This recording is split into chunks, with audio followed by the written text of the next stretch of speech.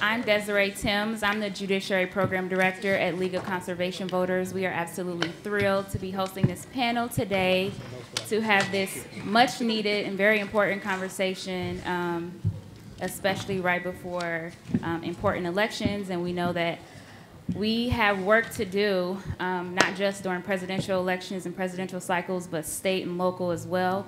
And so the panel today is full of black magic and exciting and exhilarating leaders and champions and advocates who will provide some great insight. So I'll be asking them some questions, hopefully some that you all want to hear. And then if I didn't ask something that you wanted to get asked, you'll have that opportunity towards the end of the panel. So with that being said, let's move towards introductions. I would like to say a little bit about some of the work that the League of Conservation Voters has done. We have been working to expand some of our democracy work and focus more on voting across the country and states at the national level, the impact that a lot of voting has in our judicial work on environmental matters, environmental justice. And so we are just thrilled to be a part of the panel this year and to be supporting the Congressional Black Caucus Foundation. That being said, I'd like to move forward and move over to Nicole. We'll start with you and we'll work our way down the panel, 1 to 2 minutes, and then we'll circle back. Thank you, Desiree. Good morning, everyone. I'm so happy to see so many of you here because I have to tell you, whenever I'm talking about voting, some people ask me, who's interested in voting? They need to be in this room. Because they clearly didn't get the message. I'm the director and counsel of the Washington office of the Brennan Center for Justice. We are a national legal advocacy and think tank organization affiliated with NYU School of Law, and we like to do what we call fix those broken parts of our systems of democracy and justice. And we all know that right now our system of voting is broken. And so there's a lot of work that we have to do. We use the tools of litigation, advocacy, and public policy research to do just that. Fix what is broken. We know that we are in an emerging period right now where we saw some disillusioned voters. We see systems breaking down. Machines are not working as they should across the country in different electoral precincts. We also see there's been foreign interference in our elections by an outside nation. So this is a moment of crisis. But what we do in a moment of crisis is we use that opportunity to try and make sure that we put ourselves in a better position than we've ever been in before. And so that's what I'm hoping we will talk about today, Desiree, is how we make our voting systems work better. And also how we start speaking truth about what's going on with respect to our voting systems. We know that there is a commission right now that President Trump has formed about voter fraud. Well, I have to tell you, based on the work that we've done on voter fraud at the Brennan Center, I have to tell you this, it's non-existent. And the thing about this commission is that even though it's basically a sham commission, and really what it's doing is making people feel that there is an issue where none exists, the good thing about it is that it is going to help those of us who are truth tellers be able to set the record straight. Because the more they talk about voting fraud, the more we can talk about the statistics and the numbers and the research and share the information that the fact is you can be struck by lightning more easily than you can encounter voter fraud. So it's okay for them to go ahead and have their discussions like they did in New Hampshire on September 12th, because we will counter that with our discussions about what really is existing in the United States. And that is that we don't have a problem with voter fraud. We have a problem with not enough people actually engaging in the voting process. So that's what we really need to be talking about. We also need to be talking about how we improve our machines, how we make it easier for people to register to vote, and talk about reforms like automatic voter registration. That's what we do at the Brennan Center, and that's what I spend my time doing here in Washington, spending time with great leaders like Mr. Conyers, and thank you, Mr. Conyers, for holding this conversation, and working with him and others to ensure that we get the kinds of reforms that we need in Washington and out and in the rest of the country. So I'm looking forward to the conversation today to talk about those reforms and not talk about what's wrong, but talk about what we need to do to make things right. Do I have to go after you? Is that what's Good morning, everyone. My name is Ashley Bryant. I have a bit of a unique background. I started my career actually in the private sector, and so marketing big brands, and then moving over into political and community engagement. And so now, most recently, I'm trying to really be a connector between corporations that have the resources that can actually impact change in the communities that matter most, which are communities of color for myself. And so I am a public engagement strategist. I work with a number of clients in the nonprofit space, also some political candidates of thinking about how are we engaging voters, mostly also millennial and young voters, and how are we using the resources from a lot of these corporations that have the means but aren't actually using them in the best ways possible. And so for me, one of my passion points of thinking about, and a lot of things that Nicole touched on, but as we talk about voter suppression and how are ways that we can use influencers, celebrities, big brands to actually talk about these things, but actually impact change in the ways that we're thinking about all types of political and engagement strategies. So I'm just excited to be here and add my 2 cents and listen to the power players on the panel. Good morning. Good morning. So it's a pleasure to be here today. My name's Tanya Clayhouse. I am currently the principal and co-founder of Clayhouse Consulting, formerly the Deputy Assistant Secretary for the Department of Education. I know, what does that have to do with voting? But also formerly the Policy Director for Lawyers Committee for Civil Rights Under Law and People for the American Way, and Chair of the Civil Rights Section of the National Bar Association. So my history and my background has been kind of around these issues of voting, around the issues of enfranchisement, of civic engagement, ensuring that our people are engaged in the entire process, the electoral process, because it is foundational to ensuring that our communities are able to succeed and do all that we should be able to do in American society. I want to take a point of privilege to defer, I guess, some of my time. I'm going to reclaim it in a second, but I want to introduce the president of the National Bar Association, Juan Thomas. And I want to thank you, Congressman Conyers, for allowing us to participate on this panel today. President Thomas is the president of the Bar Association for this bar year. He has one of his focal points of voting rights and civic engagement. I chair the legislative division or committee as well with my partner in crime, Michelle Jawando, as well as chair the Civil Rights Law section. And it is something that we do and I have a passion for, as I said, but I see it as kind of a comprehensive approach. I see this as an opportunity to ensure that we're not only as we're engaged in the civic process, that also means engaged on all levels. So you're talking about on the local, state, and national level. It's not just about getting to the ballot box on a presidential election. It's about getting to the ballot box when you're voting for your school board members, because that is also foundational for the success of our students and how we're going to ensure that they're achieving this society. You have to have the right people in place on the local, state, and national level.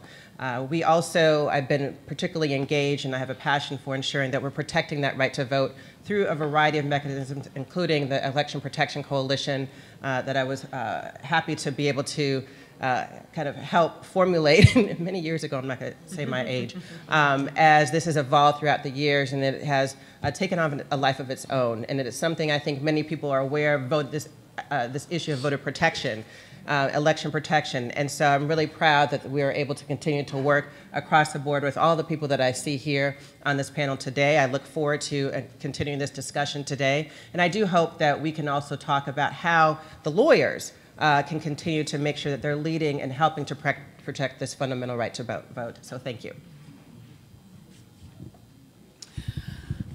Hello. Okay, so I am the child of an AME preacher, so you're going to have to talk back to me. Hello. Hello. All right, Congressman, it is always an honor and privilege to be here. I remember being a CBC intern, being on the other side, and so always fortunate to be with you and your amazing team. So I like to start the conversation by saying this: 94% of black women knew the deal. Come on. and tried to warn y'all, okay? So I like to just start there because as we think about voting rights, you know, I have spent my career, I'm vice president at the Center for American Progress, which is a public policy think and action tank. I'm the co-host of a podcast called Thinking Cap and chair of the National Bar Association with my sister here, Tanya, of a group of lawyers around the country trying to change. But what I start with is I have 3 little girls who now have to look at this president who every single day has an administration that is devoted to keeping them from the ballot box. Whether you're talking about the Pence-Kobach Commission, whether you're talking about an avowed racist by the name of Donald Trump, and then over at the Department of Justice, come on, I'm not by myself here. When we talk about this Attorney General and what he's done at the Department of Justice in less than 6 months to turn back progress that we have made. When I think about the fact that the Constitution, there is no greater right that is enshrined in the Constitution other than the right to vote. It is in the Constitution 5 different times. No other right appears that many times in our Constitution. And yet we have an administration that is committed to stopping most of the people in this room from gaining access to the ballot box. But the question is what we decide to do with that. I told you I started the conversation saying I'm a child of the Black church, and I often think about when we marshal our resources and we see our power and the possibilities that lie in our communities, there's very little that will ever stop us. But the problem is so many of us have forgotten our power. We've forgotten our ability to organize, to petition our government, to run for public office, to support legislators who are doing the right thing. And so they have decided, and you know, it's a funny thing when you say they, you never quite know who they is, but they have decided that they are going to create whole campaigns based on our apathy. And we allow them to do so. And so on today with so many of my friends and my big brothers and my sisters and my colleagues, we are going to continue this conversation. But I pray that you recognize that you have a role to play here, and we're just going to be standing right with you. Thank you so much. Good morning. My name is Derek Johnson. I'm the interim president and CEO of the NAACP. Originally from Detroit, Congressman, but live in Jackson, Mississippi. One of the things that we must stop doing, in my opinion, is reacting to their narrative. Their narrative creates a deficit mindset. The commission that we talk about is nothing but a communication device to talk about a broken system that's not broken. We need to create a narrative talking about compulsory voting. 200 countries already do it, like Australia. We need to talk about eliminating voter registration. The very nature of citizens to fill out an application and apply to register is vote suppression.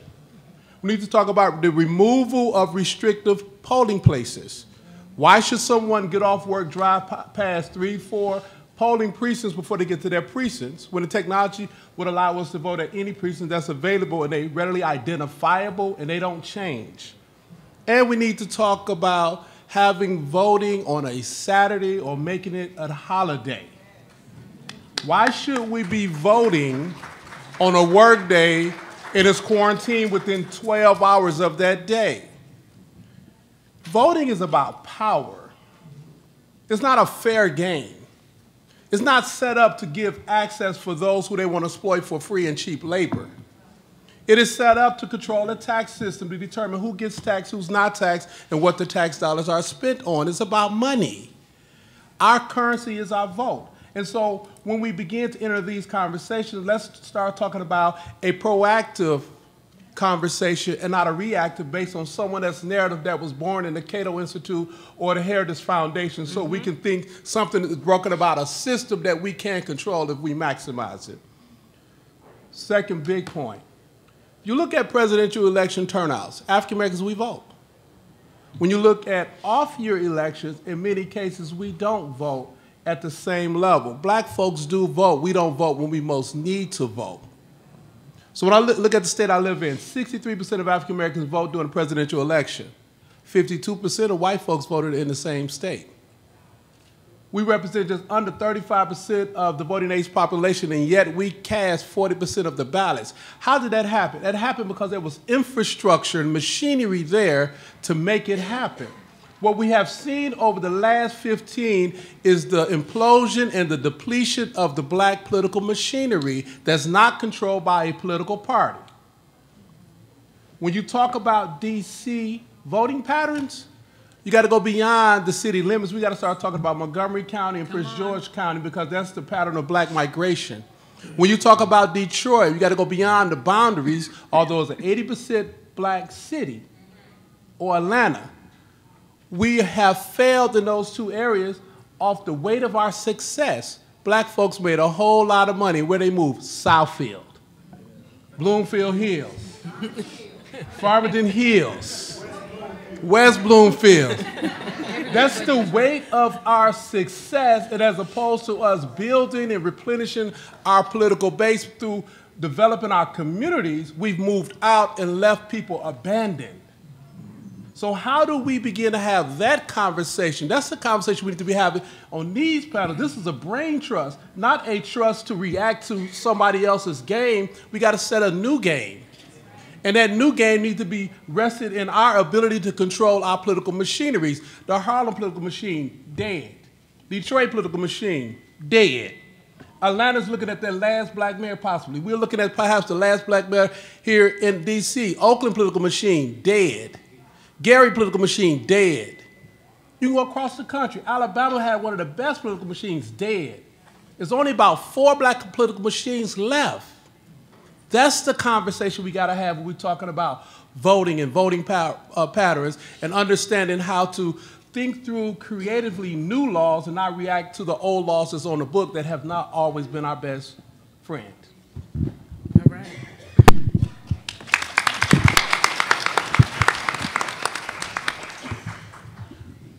First and foremost, I'm always excited to be in the presence of one of my mentors, Congressman John Conyers. He was one of my, I had 2 amazing mentors. One was Dr. Dorothy Irene Height, and the other one was Congressman Conyers, who took me in as when I was a White House intern at the Clinton administration, little redhead guy, and he worked with me back then. So it's always good to be in his presence. It's always good for me, being president and CEO of the Hip Hop Caucus, to be sitting next to the NAACP. That to me is not only an important piece, because we talk about intergenerational conversations, but we need to have intergenerational institutions as well, in which we can work together side by side. Hip Hop Caucus being 13 years old, and I don't like telling nobody's age, but NAACP is looking good. Y'all the best 100-year-old, y'all look good for that. Y'all got some Botox going on or something. Y'all looking all right. So and no issue has impacted the hip hop community. No right is more important than the right to vote. That is what I always tell. I'm also very excited. I'm wearing 2 hats today. I'm the president of the Hip Hop Caucus, but I'm also on the board of the League of Conservation Voters as well, LCV. But let me first say this, why I'm so excited about why this vote for us. The hip hop has always been political from the beginning of the Bronx. So we've always been political, had been being the CNN for our community. But when it became hip hop having politics, I would say really took place around 2000. For many of us, when we saw not just the hanging chads, but more importantly, when we saw the roadblocks to the FAMU students in Florida, that was one of the things that I think that really catapulted many of those who were in hip hop at that time, from Russell Simmons, who I worked for at the time, which Hip Hop Action Network, Jay-Z and others. We then came together and said, what can we do? And at that time, we're just going to get out the vote. And then we had these campaigns. We had the Vote or Die campaign with P. Diddy. We had Voice Your Choice with Jay-Z. And we had hip hop summits with Russell Simmons. And that's important because then after the 2004 election, You know, many of us, you know, were like, man, this didn't quite turn out how it was going to turn out. We were kind of new to this whole progressive movement thing as well, which was also new seeing, because when you're in hip hop, you're not around a lot of liberals as well, so you don't understand that dynamic. So we saw that piece. And then we created the Hip Hop Caucus, actually. That's important because when we first created the first Hip Hop Caucus, September 11th, 2004, we actually wanted to have that Hip Hop Caucus here at the CBC. At that point in time, they wouldn't allow it because they said, hip hop, you know, we don't want y'all to be here in the hallways. So then we had the first Hip Hop Caucus. As you know, I'm also a preacher, so there was no room in the inn, I guess. And so we had the first Hip Hop Caucus, which was actually a blessing because sometimes you need to be close, but sometimes not too close. And so we had the first Hip Hop Caucus actually at Howard University. 900 young people showed up on September 11th, 2004. I say that because one of the things from that aspect was that I'm also overjoyed because then one of the key issues for us working with folks like the Brennan Center and the Lawyers Committee and others was that we began to develop things regarding felon disenfranchisement. We began to get all this information. We said, wow, we have so many folks who are ex-felons, and see, that was still some of the Jim Crow laws. And so I went to, at that time, looking when Barack Obama was running, we saw that there were still a lot of people who were excited about President Obama, but there was a whole generation of young people who still didn't feel like a person of color who went to Harvard represented them. And so they wasn't connected. So we actually created a campaign back then called Respect My Vote. And I called T.I., as a matter of fact, because we also said we want to have a spokesperson who is an ex-felon. And so I called T.I. at the time. At the time, he was under house arrest, actually. And I said, T.I., I want you to be the spokesperson for this campaign. He was like, man, Rev, I can't even leave my house. I'm gonna be your spokesperson. So I said, we gonna work that detail out. We gonna figure out how that's gonna work. But so happened, and we worked with some other counterparts from ACLU and other parts here from, you know, like Tanya Clayhouse, others who were there, other lawyers, and NAACP, legal, LDF, and that process came and said, you know what? Because T.I. is actually, he's in the system in Georgia, and he's been convicted, but he's not actually incarcerated. And since his old crimes are off the books, technically he can vote. And so when he heard that, he was so excited because he was like, dang, I didn't know. And that's one thing about this. Policy is an amazing thing. Those little small details mean so much. So T.I. got excited because he thought he couldn't vote because he was going to prison, but he wasn't in prison, so he could vote. I say this because today, later on this afternoon, so folks like T.I. and then this past year like Vic Mensa and Keke Palmer and Amber Rose, all those folks are now coming to the CBC. They're now in the hallways. I'm running across folks like, you know, I'm just seeing folks. And so I'm telling you, this voting thing is the beginning inroads to this process. It is also the inroads for our community and generation to be a part of the democracy process. That's why they fight so hard to keep us from voting. That's why they put the roadblocks in the voter IDs and they try to put the laws in the books to keep young folks, because when they get a taste of this thing called democracy and really understand what it can do for freedom, then there's something about that revitalizes that this makes folks, and I can show you. T.I. is one example. On the other side of that, my LCV hat is this, which is on the side of climate change and climate justice. I just read the report here, almost in tears, talking about with Michigan and Flint, talking about how the water in Flint now, they said that 12% of the birth rate has decreased.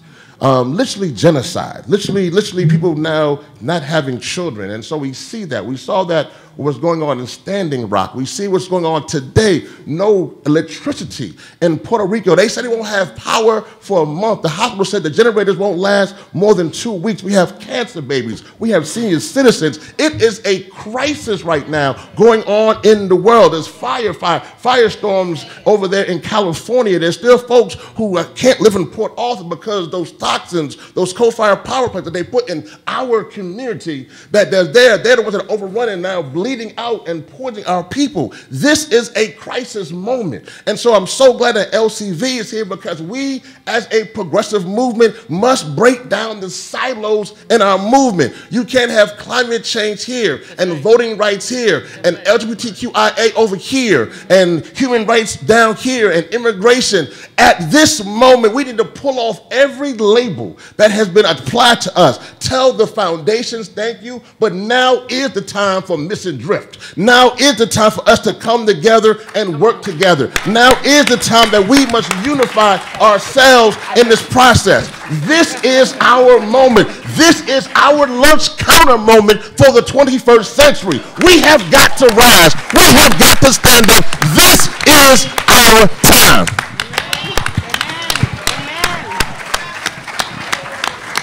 Amen.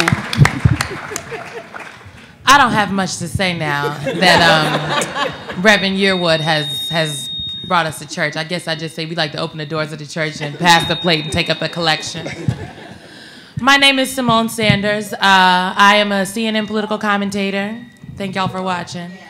I am also a Democratic strategist, and I particularly spend a lot of my time at Priorities USA. What is going on with these mics? They're too close.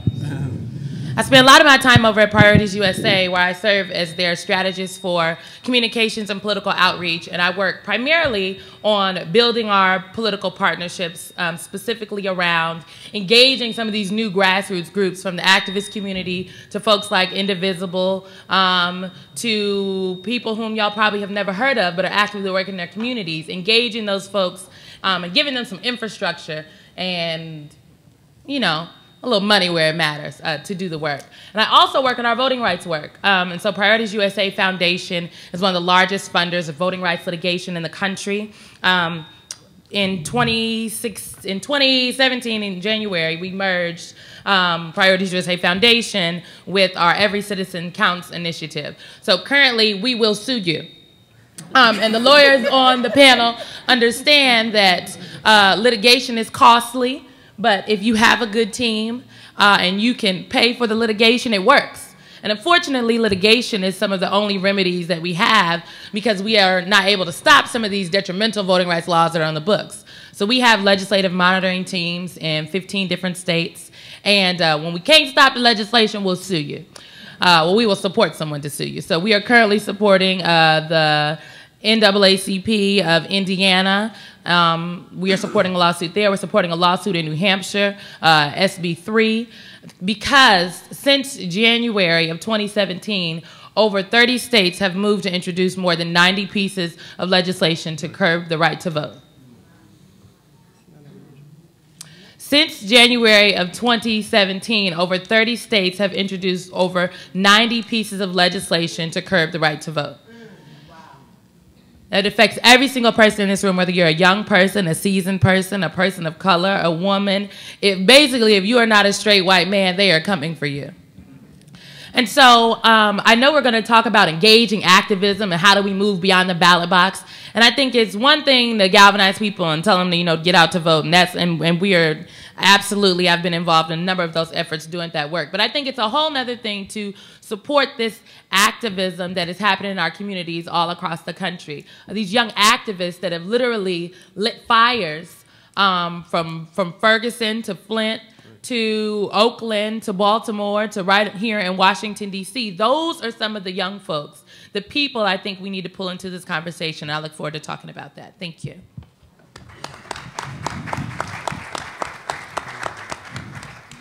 Thank you. Good morning.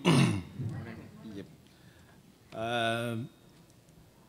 I'm a member of the Polish Parliament, and having lived in Poland for 36 years, I've been using the language, the Polish language, so it has made my English to be unpolished.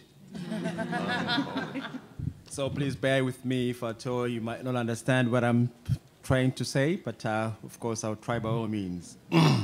Let me first of all thank the organizers of the Transatlantic Political Leadership Conference.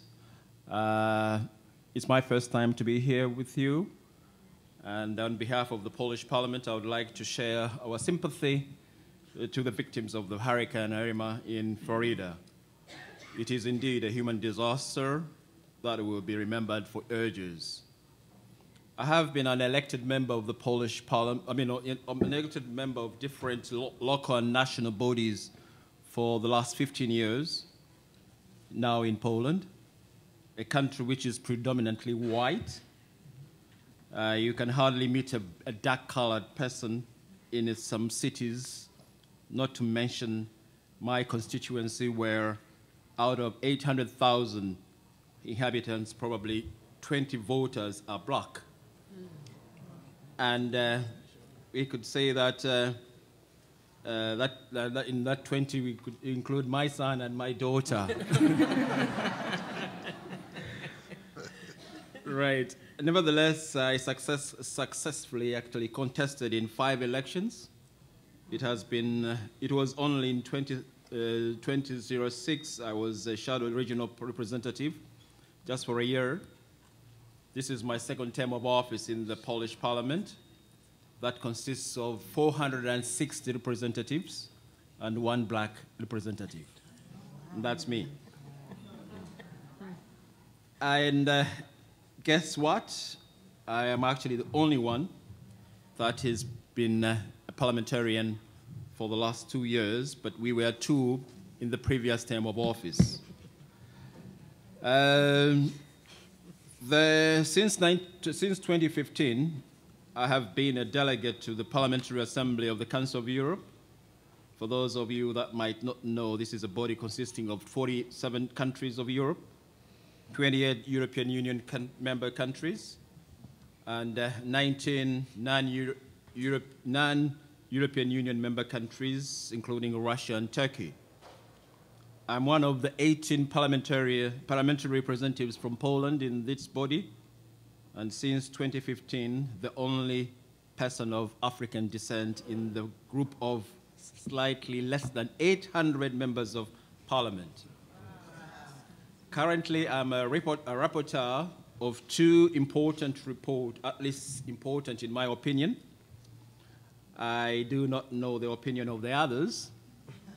One of the reports is on addressing humanitarian needs of internally displaced persons in Europe, and the other is to promote diversity and equality in politics.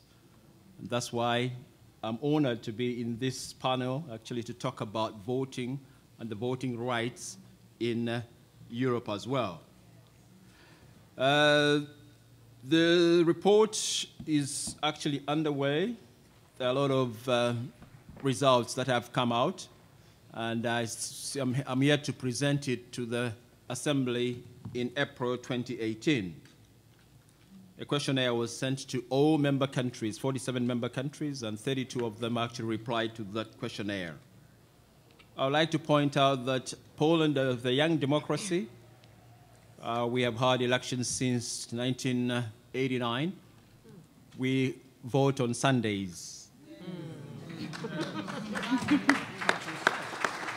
So there is actually one thing that probably the US with the oldest democracy can learn from Poland, is the fact that we vote on Sundays. That's a non-working day. But otherwise, all the other things we are learning actually from the US and other countries to be able to make sure that our democracy is running smoothly. So I really thank you for having invited me to this conference, and I look forward to a very effective and actually fruitful discussion today. Thank you so much.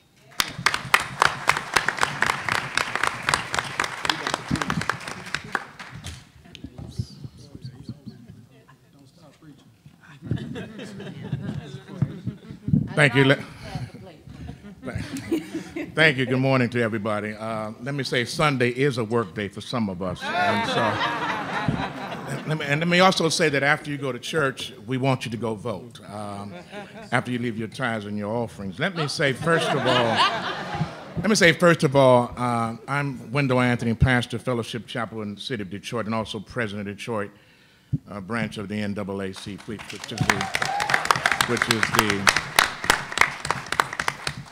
it happens to be the largest unit of the NAACP in the country, and I'm very pleased to be here with the interim newly installed president of the NAACP, Attorney Derek Johnson, who's doing an outstanding job, and with all the colleagues who are here. And let me say initially, I cannot go anywhere and be a part of anything that the leader, the dean, That's right. I said dean, capital D-E-A-N, the dean of the United States House of Representatives, our own John Conyers Jr. We must recognize Congressman Conyers because he's an icon. He's a part of our history and our current reality and our destiny. I just left the Museum of African American History on the Mall. So you know I'm already fired up just going down and being a part of that. And thanks to John and others, the history that you see over there is a part of the history that he has helped to make. And now we find ourselves at this point, Sheriff Napoleon from Wayne County and former Executive Director Joanne Watson and many who are here, the board members, we find ourselves at a peculiar moment. I like what Reverend Yearwood said when he talked about the holistic approach to what we're talking about, because you cannot connect the dot to voting and not connect the dots to climate change, to the repression that we see with police departments, to all the other things that are going on in this nation. They are connected. Years ago, a woman by the name of Sojourner Truth, whom you've heard of, was speaking at a rally in upstate New York. And as she was speaking, it was a women's suffragette rally, and she was talking about human rights and voting.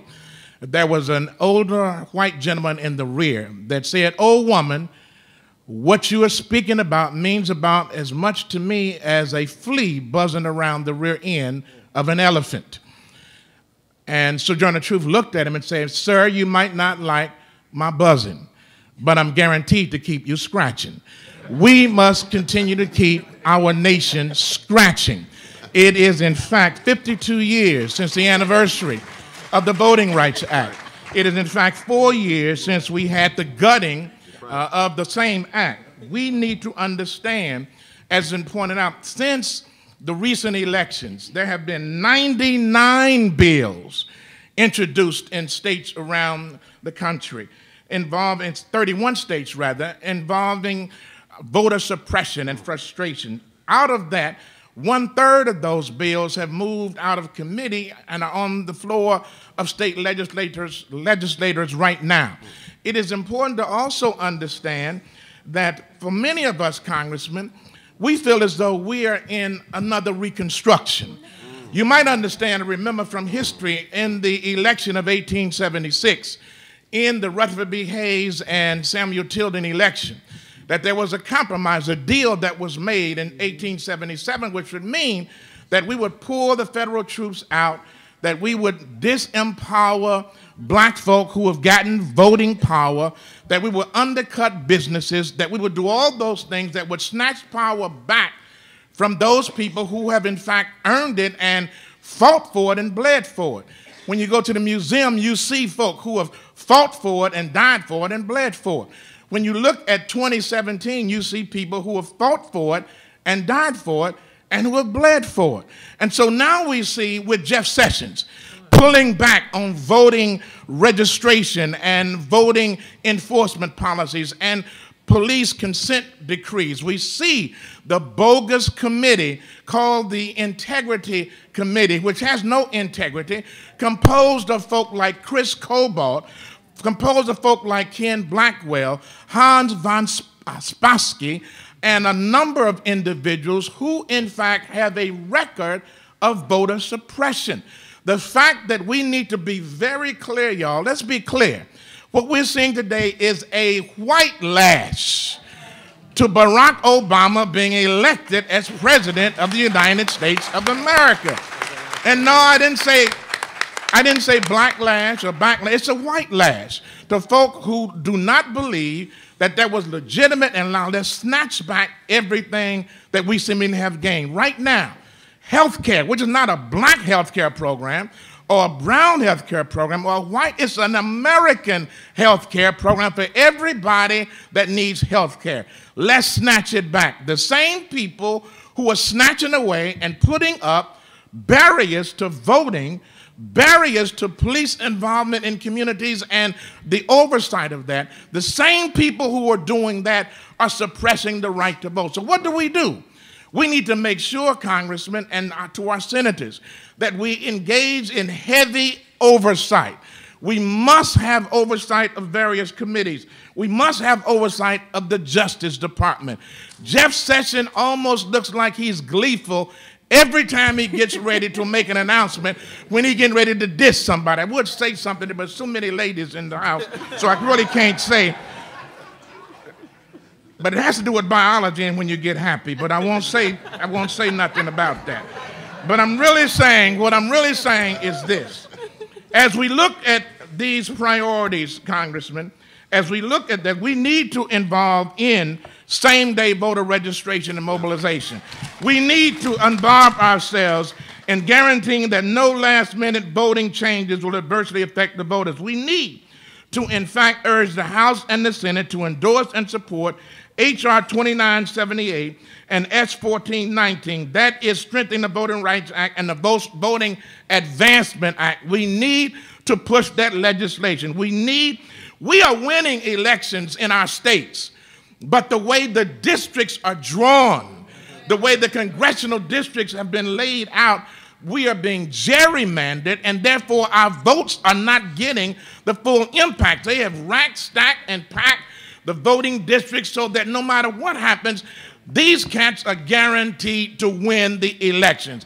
We got to fight that. That's why in Michigan we have a ballot initiative that's going to be on the ballot next year with enough signatures to allow the people to decide what the boundaries should be and not the politicians, because we understand that they have a different analysis. We need to engage ourselves in the use of social media.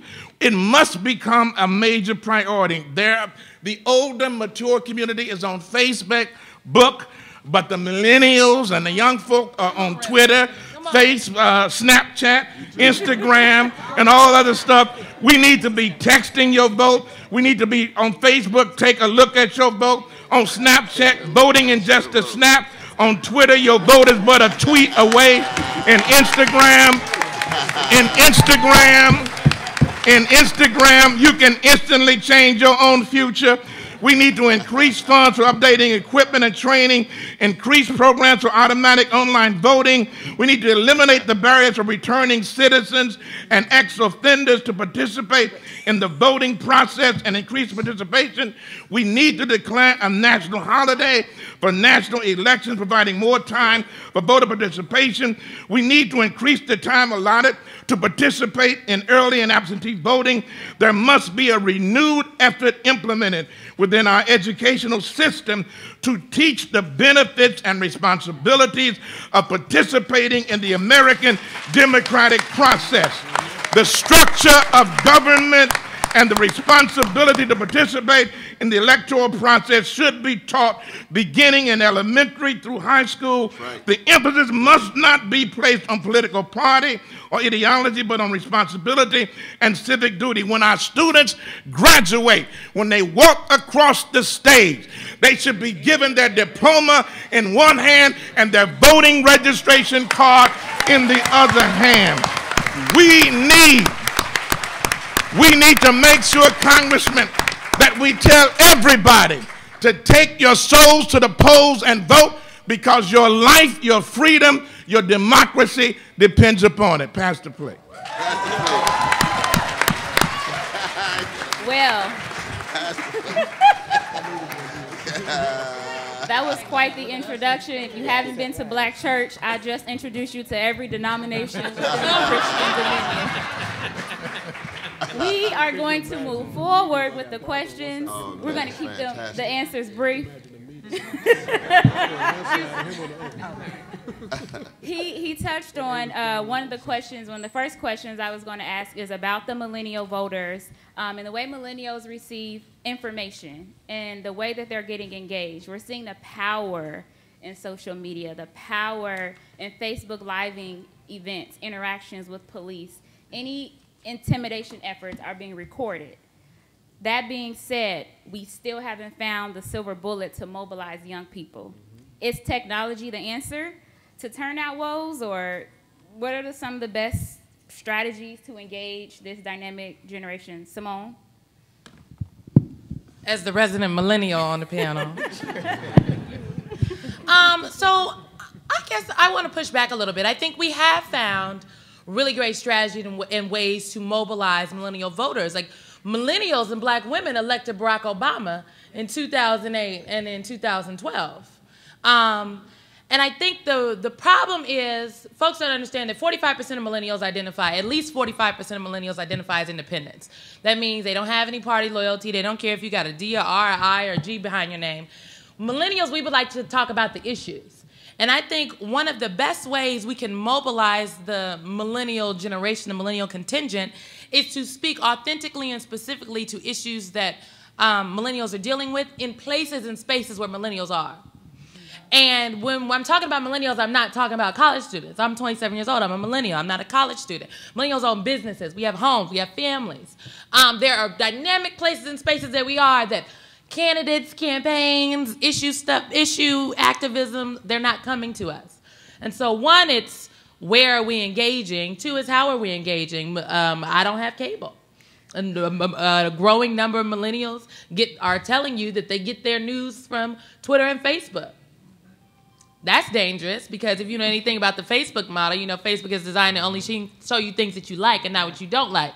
And so that creates those silos that Reverend Yearwood was talking about. But I think the key to, quote unquote, mobilizing the millennial generation is actually drilling down and talking about the issues, and then thinking about our activism and our mobilization differently. Like, it's not just black college tours and churches, even though I'm here for the churches and the black college tours. But where are some other places we can go, do, and be? And what are some other issues? The census, the 2020 census is a civil rights issue we're not talking about. We talk about engaging beyond the ballot box.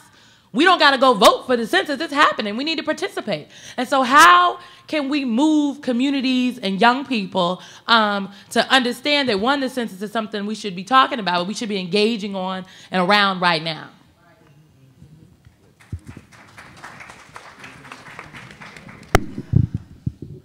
So I'm not a millennial, but Honorary millennial. I am. Love you. No, I work with an office full of millennials who tell me that, man, Rev, they take that health care away. What you gonna do? Some of the old folks might get that one. I might not get that on the cuff.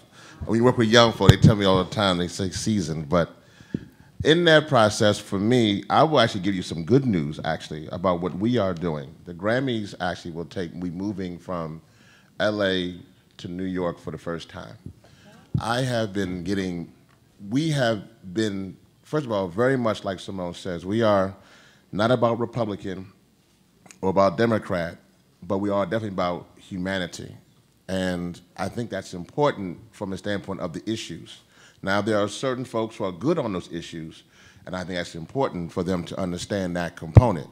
But one thing that we are doing with our campaign right now, I have been approached by so many, and we will be having the largest hip-hop voting campaign ever. I mean, normally we get approached by artists like, who are here today, like from Vic Mensa and G Herbo and Chance, Keke Palmer, Dreezy, so many folks from Detroit like Trick and others and this around. But some of y'all from Detroit know what I'm talking about. But all of them have been calling because they want an audacious goal. And so folks like from Beyonce and Jay and others are saying, this year, Rev, what's the big goal? And I say, what you mean, what's the big goal? Like, what number of folks do we need to register? And I said, well, maybe we could do 10,000. That's not big enough. And they said, what's the number? I said, well, the Hip Hop Caucus over the past 13 years has registered hundreds of thousands.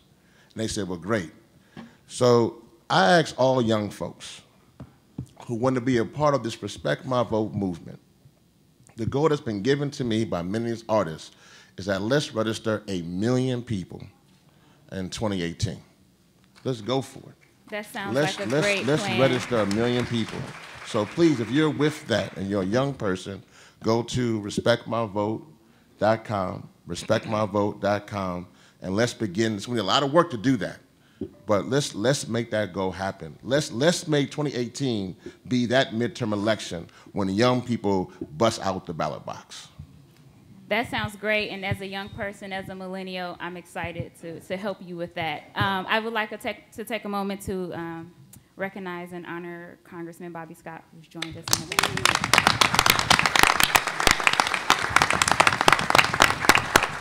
Thank you. So moving forward on this tone and topic of young people, what would you say to the young people who didn't vote in 2016, or who have friends who didn't vote, or friends who voted third party? Do you view it as disrespectful to some of the pioneers who have died for our right to vote? Do you see it as peaceful protesting? Do you see it as ignorance? What is your perspective? Open to the panel. Can I jump in here first? Because I actually, if I continue talking to them after they've told me that, because I think for me, I view it as a large disrespect.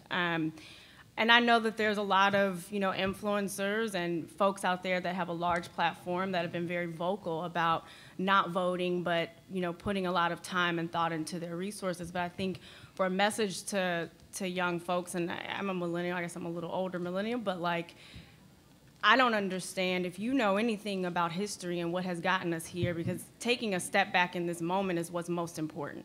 And I think when we're talking about the research, if you're looking at polls and surveys, the importance of actually knowing how did we get here today?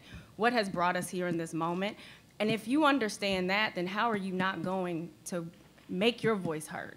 And there's no greater way than actually applying that with your vote at the ballot. And that's pretty much every conversation I've ever had with anyone who has said, I'm not going to vote when this was prior to the election, or I've never voted, or I'm feeling like my vote doesn't matter. And it's really about looking back into that history and why it's so important. I think, it's also important, I kind of have an attitude about it, but it's also important to acknowledge those feelings, right? A lot of people feel disenfranchised. They feel attacked. There's a lot of ways where, you can understand why folks are saying, okay, I voted, but now what? What is that going to do? Trump's still president.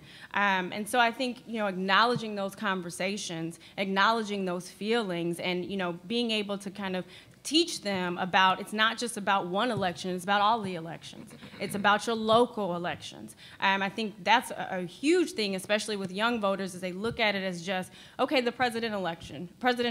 But interim elections, there's a fall off. There's no education, there's no information. And so I think that's a good way, too, of educating folks around interim and your local elections and how policies and things are made in your communities, because it's not just about the president, it's from the ground up. And that's a big lack of education with young voters today, of just thinking one vote is going to change your life and not being active across the board. So first question is, I might look at you sideways, but after that moment, I'm going to start to educate you about why we're here, why it's so important, and then also give you ways to continue that that engagement in your community, where you feel like it touches you more passionately, more deeply, and in an everyday basis versus just the the national narrative. Thank you. So I want to jump in on this as well. So I appreciate your honesty, because I'll probably look at you sideways as well. I'm not a millennial. I think I'm part of this Generation Xer crowd. I've lost track of where the numbers lie. Am I with you? Yeah, okay. Yeah, so we're here with you. Thank you. I appreciate it. I feel kind of old sometimes up here. 2 babies and stuff. But so I think I want to really highlight this issue of understanding our electoral process and our democratic process. The fact I really appreciate Reverend Anthony's mentioning of the fact that we're not talking about teaching our children about civic engagement in the schools right now. I'm getting back to what I said earlier, that this is really a comprehensive conversation that we need to have, and people need to understand how all of these pieces fit together. So when people tell me, or someone, again, once I get past my attitude and continue to talk to you, I think that I have to take a step back and say, all right, maybe you just don't understand. I think that is a lot of it.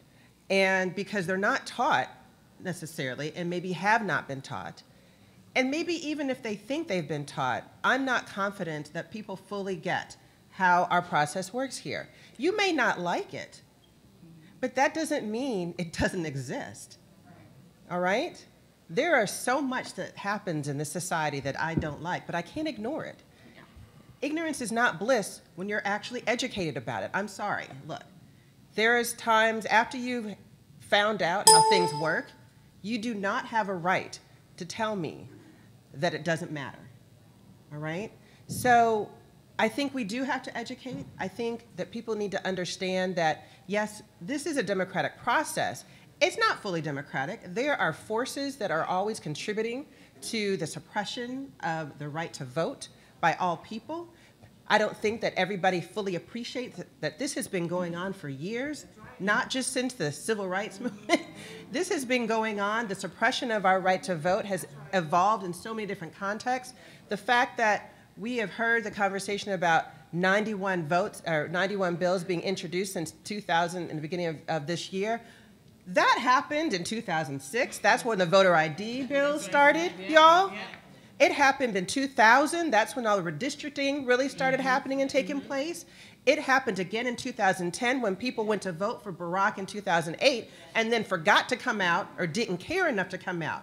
And the fact of the matter is that that is actually what changed so much of this country. That 2010 election, when all the state legislatures changed, they flipped. What do you think happened? They went and redistricted. Okay? So now you have all these people in office who you can't get the hell out. Excuse me, I shouldn't be saying that. There are children here. You're forgiven by the I'm minister. forgiven, thank you. The two and the preacher's daughter. And so, but my point is this. It continues to happen. And I think people need to understand that this didn't just come out of sight. All right, that this has been happening for years. So we need to educate. Panels like this, you all need to tweet this.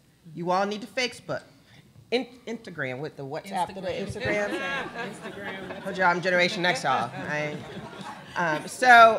But this needs to get out.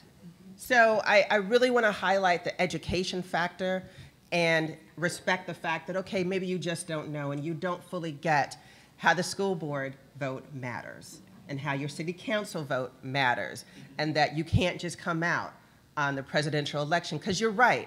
Maybe you didn't feel like there was any change when you elected the president, Barack Obama, our forever president. But you know why? Because you didn't get out and vote again. And you didn't help him, all right? You didn't help elect those that needed to be in office to help him move the agenda that we all wanted to see. So that's our fault, y'all.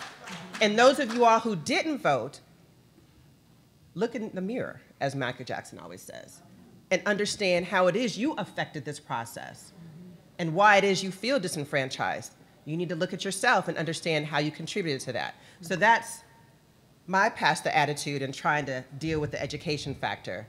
And I really think that that's important for us to understand. Thank you, that was great. Forever 44. I have a question for the lawyers on the panel. So, given the recent makeup of a lot of the states, I'm from a very important state, Ohio, gerrymandered to shreds in some of the districts, the way that they've drawn them. How do you see our federal courts and our state courts impacting gerrymandering and in the way Simone said, we will sue you in litigation moving forward? So how do our courts see it? If we get to the courts, it's too late. That's the reality, it's too late. I'm going to go to your last question, I'm going to come to this question. Is not the responsibility or the blame of young people if they don't engage, or they engage differently than how we think they should? It's the responsibilities of organizations like the NAACP and the Black Church who have failed them. We have failed them because we have not trained, taught, and continued the legacy of understanding that the price for freedom is engagement of all of our community in the civic process. If civic is not taught in school, where would they get it? They have to get it from us.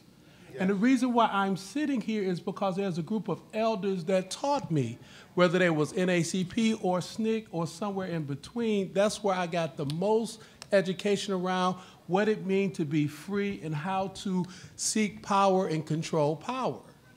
And so we got to stop playing the game of us against them when we're responsible. I have a 22-year-old, an 18-year-old, and a 16-year-old, and when their friends get to our house, I see the deficit when I start engaging them in conversations around their responsibility. So it's incumbent upon me and Reverend Anthony and NACP to create a framework so we can invite young people in to be empowered. It's incumbent upon black elected officials, over 1,000 African-American elected officials in this country, and they're selfish, majority of them. Why? Because they campaign for their reelection, then they sit down on the local elections. It's one of the biggest vote suppressors in the country. If you look at the turnout of a district of an elected official when they're on the ballot being contested, it goes up.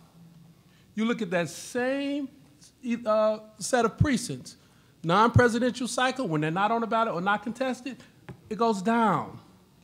That tells you something about their engagement with their constituency base. They campaign to get back in office, then they sit down when we got to keep people engaged. If we get to the courts when we're dealing with redistricting, it's too late. 2018 is the key for us talking about redistricting.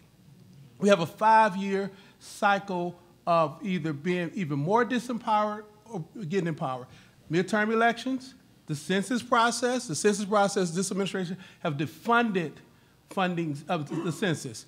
So our institutions where we exist need to be engaged. We have to make sure there's not an undercount in Detroit. In the 90s when they did an undercount, they got together and they made sure they corrected the count. We have to be prepared for that. 2020 presidential, but then redistricting, then midterms all over again. Those are the next 5 years of our political reality that is going to define the nature of who we are. 35 states under Republican governorships, 3 more states, we talk about constitutional convention. Constitutional convention means they're talking about redefining the meaning of citizenship, 14th Amendment. We're sitting here because of the 14th and 13th and 15th Amendment. So it's our responsibility to train our young people, but we have to understand, if we get to the course, it's too late. Next year's midterm election is where we have to be even more engaged than we've ever been.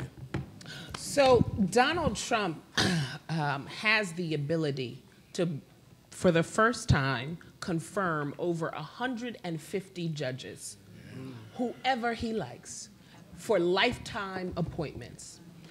Not only has he told senators that he's not going to consult with them, but he's put forth candidates who've said things like the children of LGBTQI individuals are Satan's spawn. He's put forth judges who've said that this president was not an American and was from Kenya. And as I represent for black immigrants, I'm like, that's a good thing, but our president was not born in Kenya, he was born here. He has put forth judges who have disrespect, demeaned, and thought about our people as less than.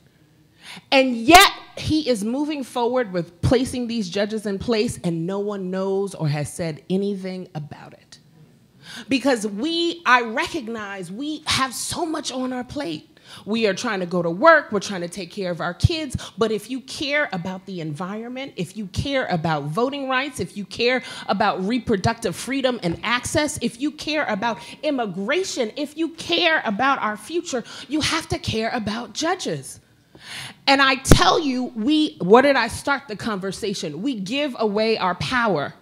Last year, 9 black women were elected to state judgeships in Alabama.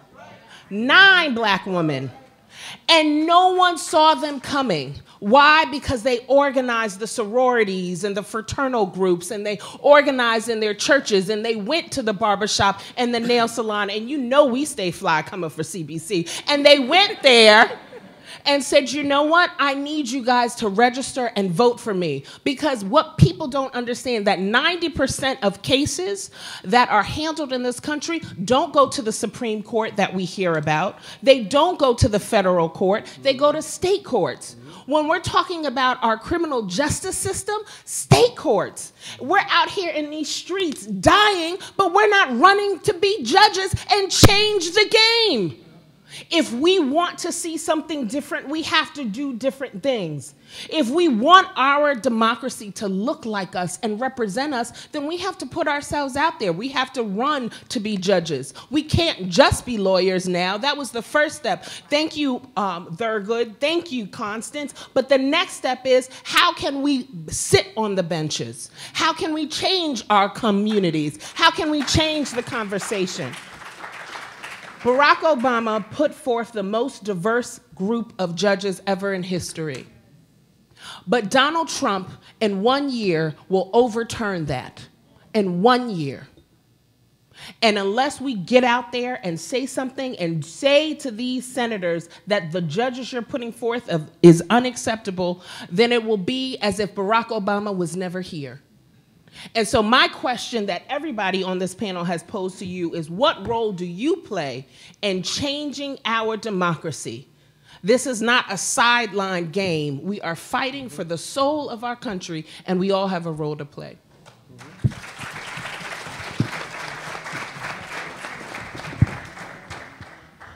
So 2 things on that. I think one of the things that's interesting having this conversation is that a lot of people, I think it's your viewpoint.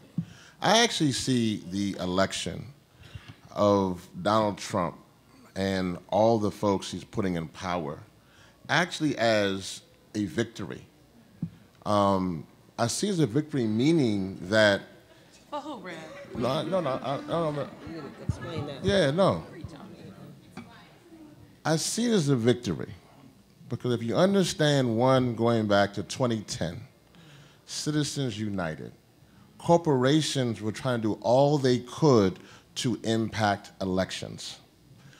I believe that when President Barack Obama was elected, and when young people were taken to the streets in Ferguson and in Baltimore and all over this country, that these folks decided to say, listen, we are going to cut out the middleman. We are no longer going to be hiring somebody, so I need Tillerson, you got to leave Exxon. Pruitt, you got to take over EPA. Donald Trump, you got to leave whatever you've been leaving your apprentice and come on to be the president. But that means that they're on their last leg. That means that in other words, when generals are fighting and no longer soldiers, that means that they at the end of their road. They're fighting for their monuments. We're beating them. They're killing us in Charlottesville. They're killing us in Ferguson. But for the first time, they're feeling the pressure. Even policemen now are chanting, whose streets? Because it really is our streets. And so something is happening in the land because I'm just trying to give you a different way of looking at this. They are frantic. So what you're seeing from them is that they're throwing everything at us. In other words, if they lose this battle, they know there will be more people of color in this country. They know if they lose this battle, millennials will be voting at the highest rates. Millennials will be the biggest voting bloc in the next year's election. They know that for the old white man rule, this is their last stand.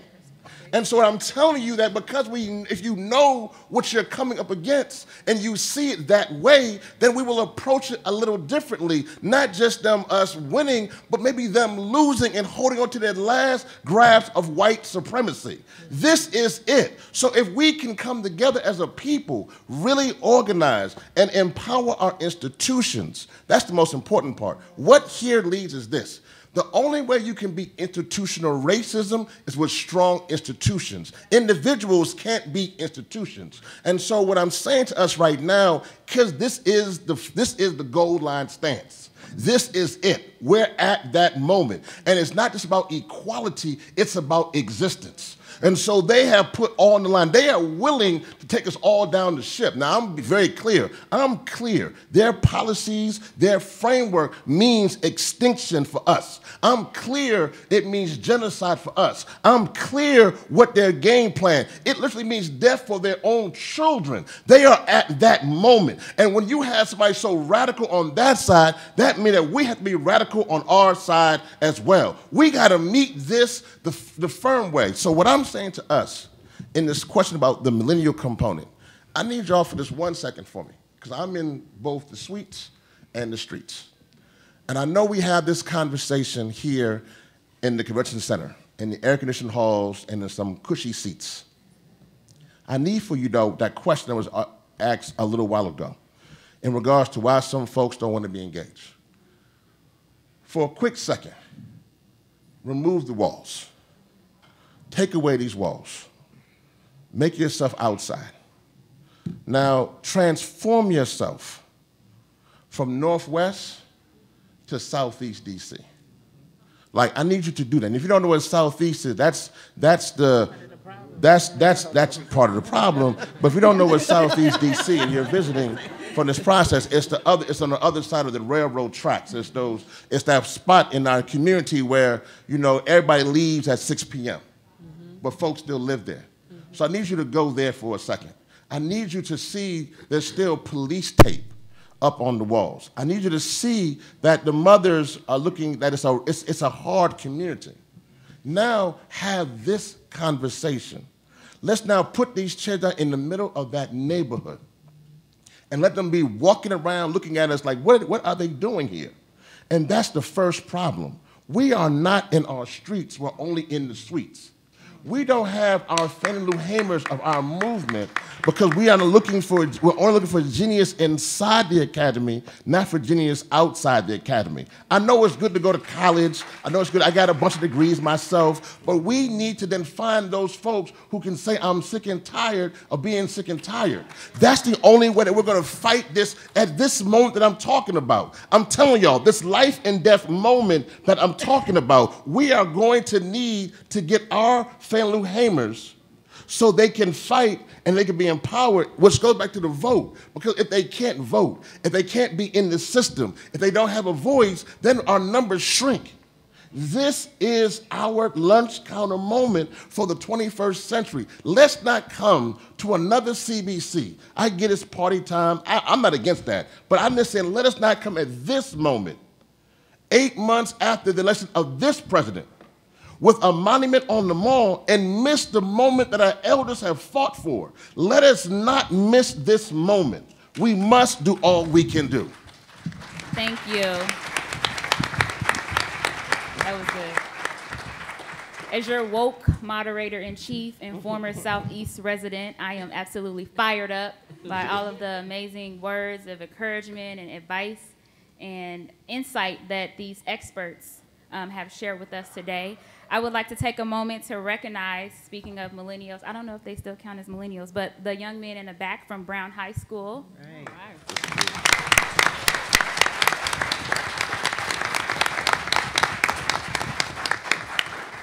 Beginning stages of seeping in and pouring in that knowledge about the importance of voting, and we hope that moving forward that this conversation inspires you all to vote, to get engaged, to run for office, and to raise awareness about this important matter amongst your friends. Thank you. And now I would like to open it up to the floor for questions. So if you have questions for the panelists, this is your time. Ariana will be around with the mic. We have some over here.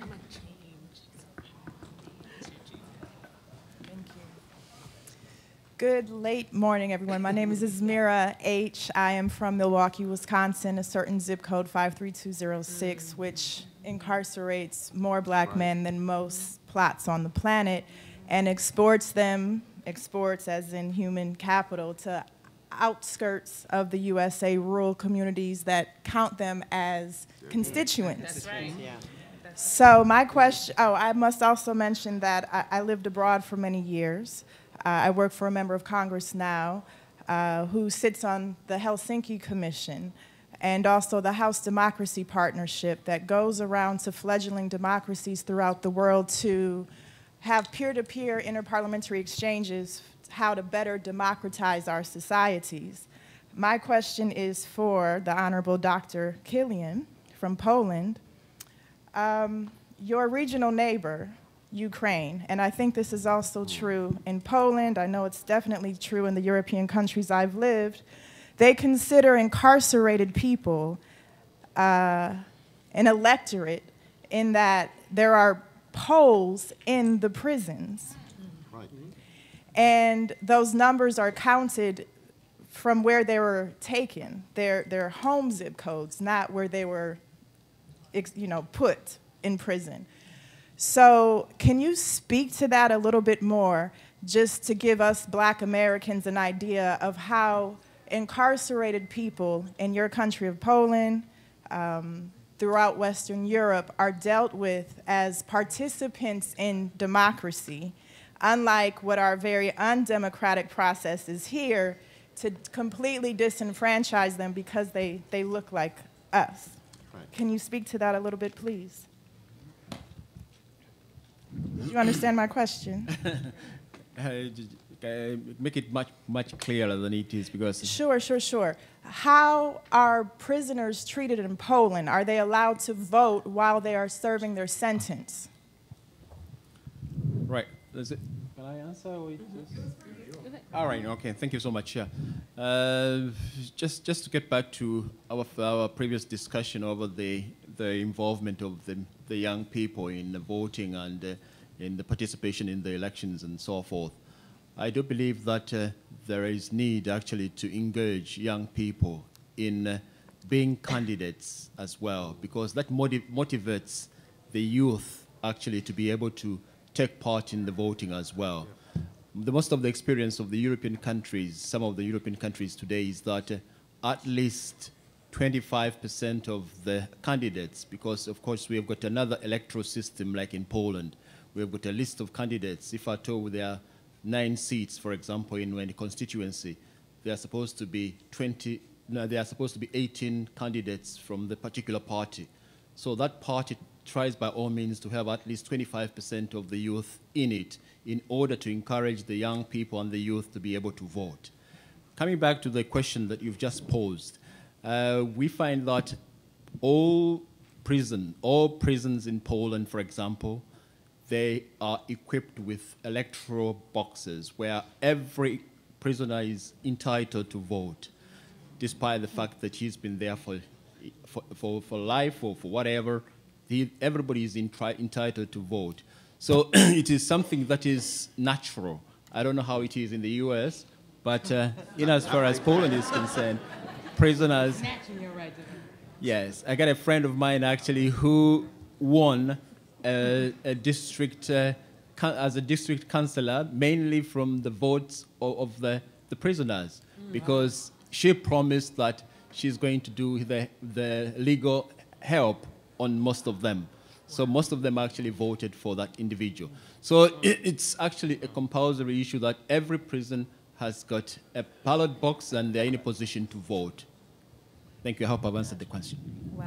Desiree, can I jump in? Can I just here? comment on that Sure. also? I think that the returning citizens and those already incarcerated is a community that we certainly need to prioritize. We in Detroit have spent time in prisons registering people to vote. A number of inmates do not know that they can still vote if they've not been sentenced, they've not felonies and all of that. So we have taken registration forms inside prisons, and I encourage everybody, don't be scared, just go on in. The brothers and sisters will love the fact that you've taken the time to come in and to register them, and they can get absentee ballots, and then they can vote. And it's important also, we have a program in Michigan now, because all of this stuff is connected. It's called, see, if they come out and they can vote, they don't have a job. They ain't gonna vote no more. If they come out and have a job, they may continue to vote. And so one of the programs that has been launched and we're trying to expand is called Trading Places. It's a program that was started by the governor and some of the union people. The governor needs to do something because he done some other stuff that has been so bad. So this is one thing that was good. And when somebody does something good, you got to acknowledge that. So maybe they do something else that's good.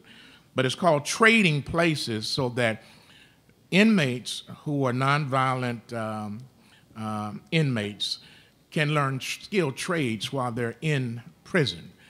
And when they come out, they are almost through the unions, they're able to get certain kinds of cards and they have access to jobs. So we're saying that that needs to be a model. It's called trading places. Trade your place. And you get a registration, voter registration card as well. So we're not as, our nation is not as progressive as Poland, as most other countries when it comes to health care and things of that nature. But that is a community that must be served and that we need to address because they're coming back. And they can still have access to the polls even while they may be incarcerated. Right. Thanks. Nicole. That's right. Hi. You all gonna have to excuse me. I have to stand up. Number one, I can't see this part of the room. Let me borrow this thing, right? I can't see that part of the room. And this is also important, and I can't sit. Holding on to our themes about church, I can't hold my peace, so I'm gonna stand up.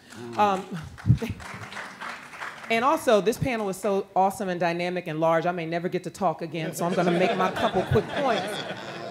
Number one, folks need to understand this. There is an interconnectedness to these issues that we are talking about. Right.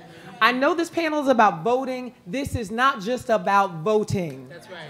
This is about empowering people in our democracy, the democracy that was promised to us all in the Constitution, even though we weren't thought of initially, only parts of us, but that is our Constitution. And we have to remember that we have to think about all of these issues in connectivity. Don't think about it in silos. This is voting, this is education, this is immigration, this is housing. No, it is all one big issue. And we have to change our mindset about how we think about this. And also understand the question about voting and the formerly incarcerated, and we have to change our messaging too. These are not former felons, they are the formerly incarcerated because they are just like you, me, and your cousin Sheree Ray, and so we have to speak about them with respect. So let's change our language. But understand that this whole issue, the reason why it's different in Poland and in other parts of Europe and in other parts of the world is because felon issues, as they called them, were meant to keep black and brown folks lower than everyone else and not having the same rights. Right. That's why that issue is different in this country. We also have to understand that we have to take a two-pronged approach to how we deal with it. You must understand that how those issues are dealt with around the country are state-by-state issues. Mm-hmm. It's not just a national issue. Voting rules are made by individual states. So let's talk about what you all have to do. We've all been saying this is up to you. Number one, go back to your states, look at what the rules and regulations are dealing with the formerly incarcerated, and determine how you can get involved in changing them, mostly by electing different people to your governor's offices and to be your state assembly people, your state senators, and your state representatives. And understand that on the federal level, leaders like Mr. Conyers have a bill called the Democracy Restoration Act, which would ensure that with respect to federal elections, individuals would have their right to vote restored immediately upon their return to the community. Secondly, understand that related to this issue is this issue of fees and fines. You heard about this in Ferguson, where jurisdictions are using tickets and child support payments and all these other things to keep people in the criminal justice system. So not only do you have to look at restoring the right to vote, you have to look at how do we get rid of these fees and fines. And when you see those issues come up, and the U.S. Commission on Civil Rights just came out with a report yesterday, because I testified at one of their hearings, you have to look at what can you do in your community to ensure that these fees and fines are not keeping people in the criminal justice system. And lastly, I'm going to say this, that you have to remember that the power to change things is on the local level. That's right. You've heard that. I just can't underscore that enough. Do not just look to your members of Congress. They are here and they have a job to do, but go back to your communities. After that Sunday bake sale in church, after the meeting about Women's Day and the fashion show that we're going to hold, talk about what we're going to do in our communities to put more people in power who are going to put in place the kinds of reforms and the agenda that you want to be put in place. So remember the interconnectivity of this, that the power is yours, and that you have to look at what you need to do on the local level. And if I don't get to talk again, Desiree, I'm fine. I've given the marching orders, and I know that you all are going to go back to your communities and follow them. Pass the plate.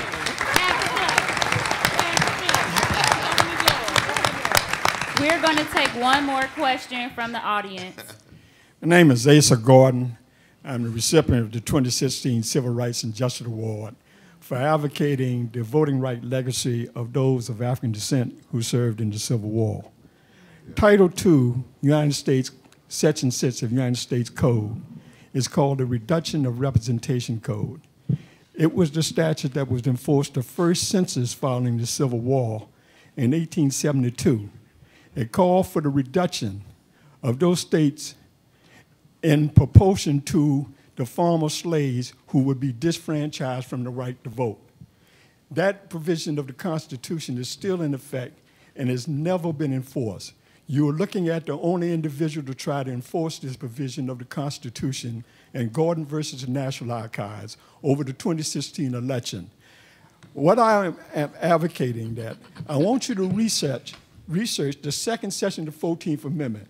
That reduces the representation of states in Congress in proportion to the voters of their states whose votes have been abridged or denied.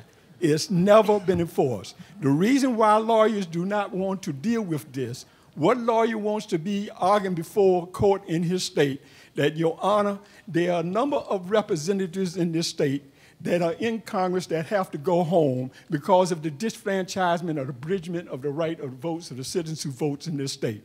That's why a lot of this have to be done pro se by lawyers, by those who vote. Lawyers don't want to touch this. I'm going to be honest about this. Now, the 20 census, which is coming up, there needs to be pressure on our lawyers to bring suit to ensure that the 20 census is in conformance with the statute of the 1872 census, which in fact demands proportional apportionment of our representatives in Congress according to party, race, or whatever, those who exercise the right to vote. Thank you. So Section 2, the 14th much. Amendment, www.electors.us. Thank you. I would like to send the mic to one of the students from Brown High School to allow them to ask a question before we come back to the panelists. Thank you. Hi, my name is Christian Johnson. I'm a 10th grader at Ron Brown College Preparatory High School. My question is, like, we talk about, like, I don't know how to put this. I'm nervous. Okay. We talk about the criminal justice system in school, us five, all the time, but our peers don't listen. So how do we get them to be engaged in the conversation? It's a great question.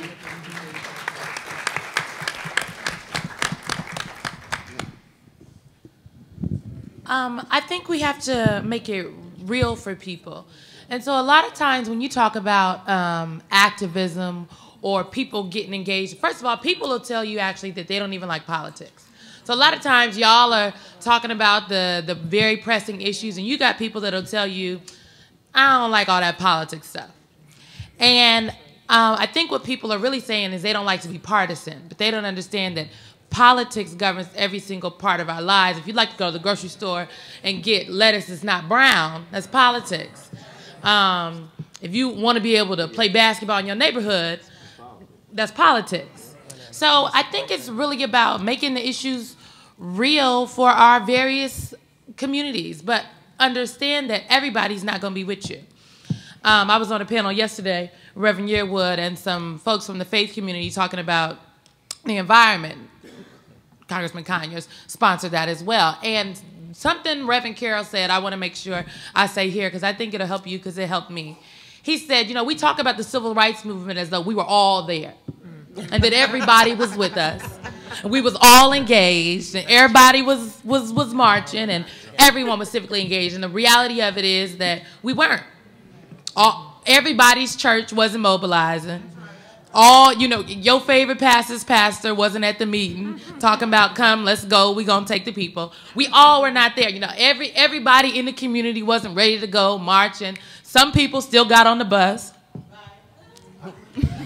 Okay, so if we understand that the reality is everybody wasn't, quote unquote, about that life as we like to talk about it now, I think that's how we have to approach it in our communities. And so I feel you. Criminal justice reform is important. The economy is important. All these issues young people we're dealing with every single day. But the reality of it is sometimes we got to go and then just slowly bring our folks along with us. So y'all continue to engage with your peers in the classroom and outside of the classroom. You continue to talk about the issues. Continue to make it real for them. But I really believe that by you all standing up, doing what you're doing, being out here, you're an example for other folks that might not get it right now, but they're going to get it later. That was a great question. So I want to just mention something. I appreciate gentlemen's earlier, I know it's commentary, but I just want to get to the point about lawyers again and how we can affect the system in different ways. It's not always about being in a courtroom, but it's also about being leaders in your community. And that's for anybody. And I want to emphasize, I introduced earlier our president of the National Bar Association. The National Bar Association was established because the American Bar Association would not allow black lawyers and judges to be a part of the association. We recently hosted our conference in Toronto, Canada. Now, you're asking me, why did y'all go to Canada to host a conference of the National Bar Association? Well, organizations like the NAACP and others were actually originated in Canada because we weren't allowed to originally form here in the US. So there are things that people don't know the history of, but I was asked the question about, well, what is the NBA? And I had to explain to a Canadian, well, this is why we exist. He didn't understand why the NBA exists and the ABA. But getting back to just this issue of how attorneys can affect other changes, not only to be leaders, but also to help support others in the community who are trying to affect change. So are candidates, trying to help other people run. Recently, our president has reestablished a PAC for the NBA. I know we're not political partisan here. However, the point is you do have to be engaged in some way.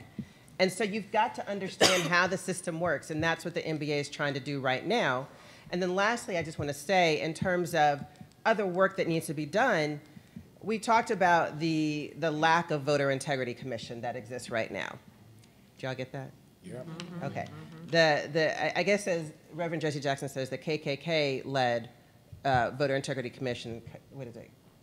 Chris Kobach from Kansas. So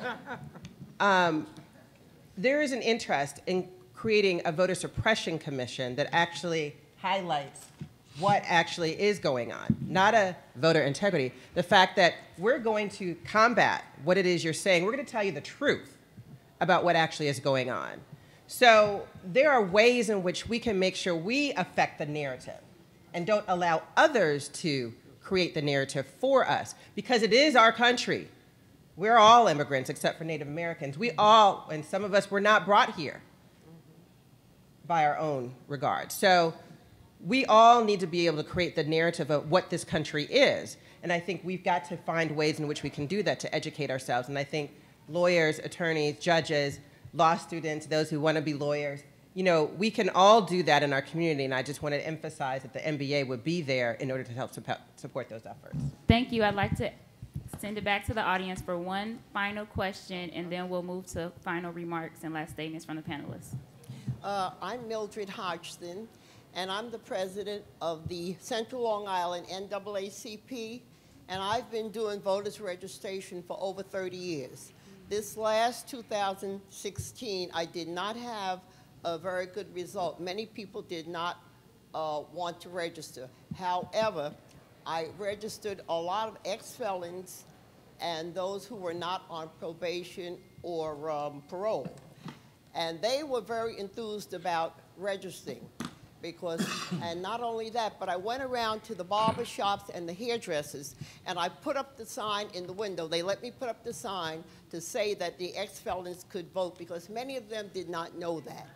And this was something that I've been pushing, and I've been doing that, and I've been going, excuse me, I've been even going door to door in my area, and not just with the regular voting, because many people do not, they only vote in the presidential elections, and I've been telling them to vote in the local elections, which affect them. And I've been trying to get them to do that because right now we have one person that's running for legislator. We're trying to get another person to run for Congress. He ran for Congress last year against Peter King, who's a buddy with Donald Trump.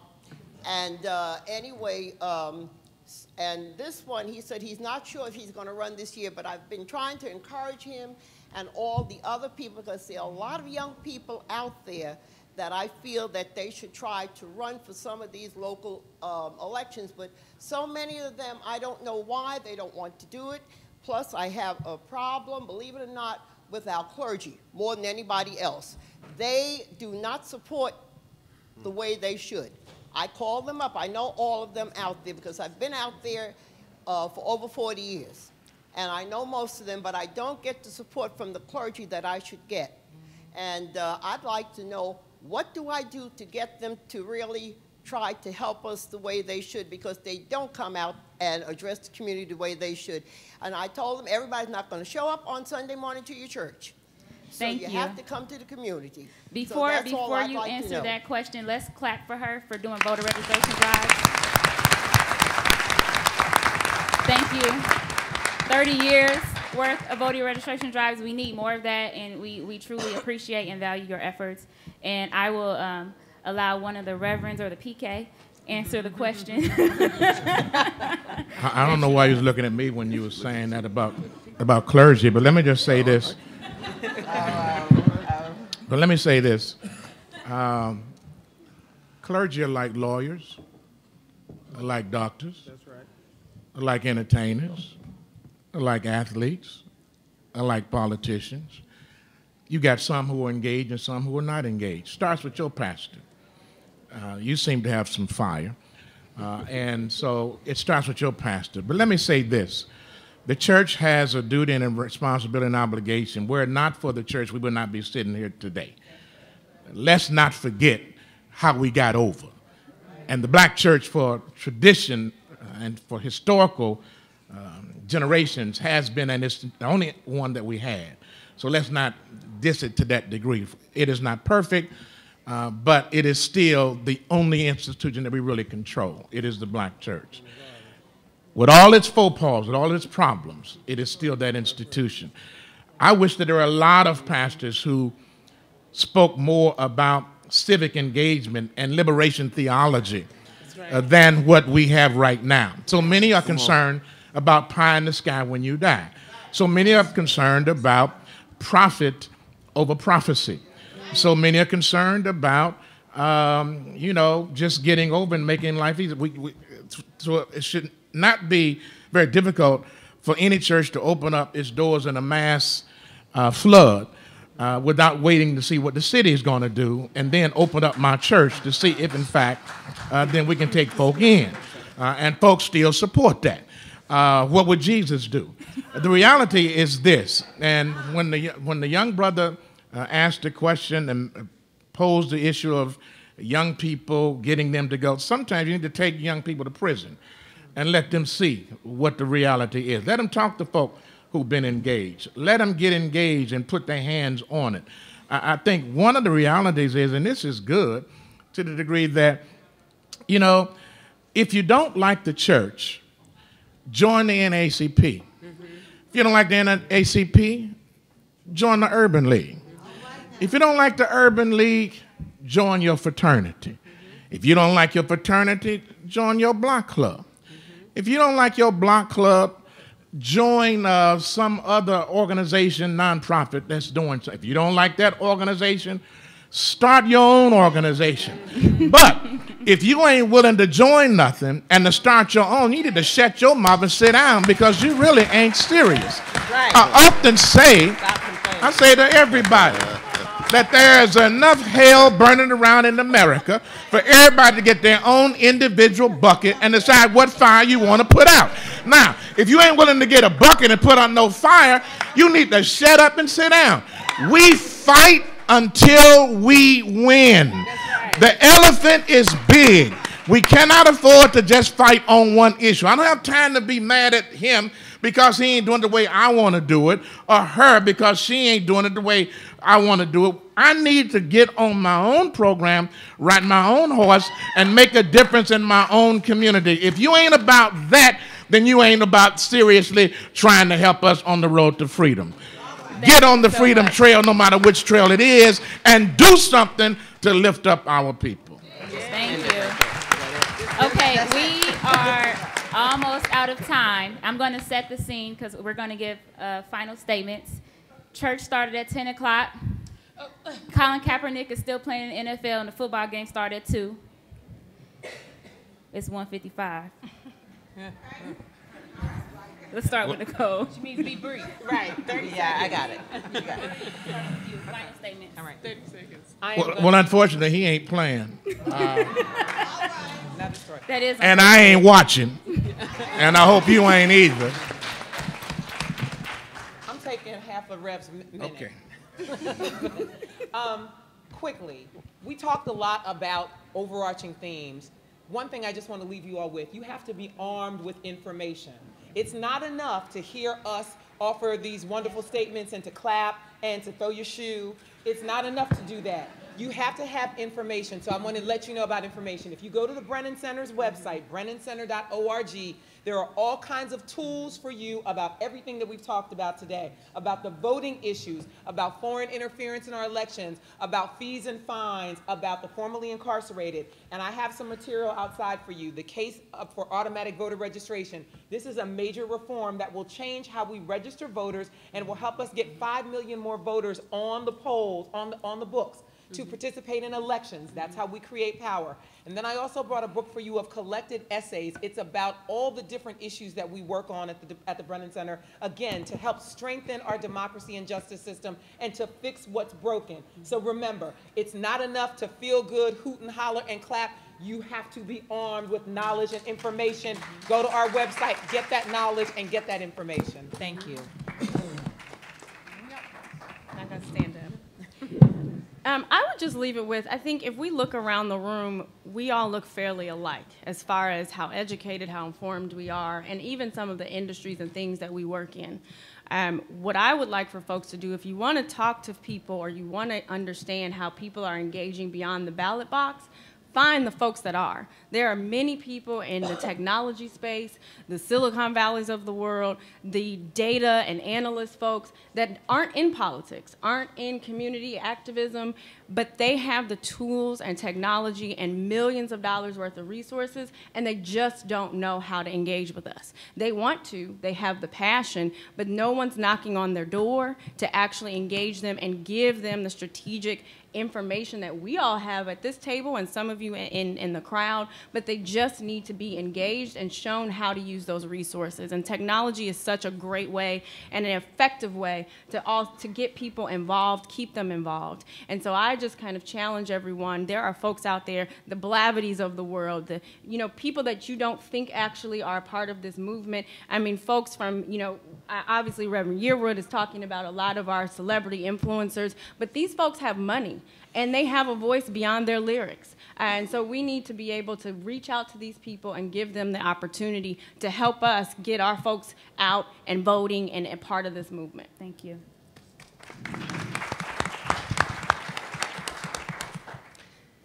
How many of you all like what we're experiencing with this administration right now?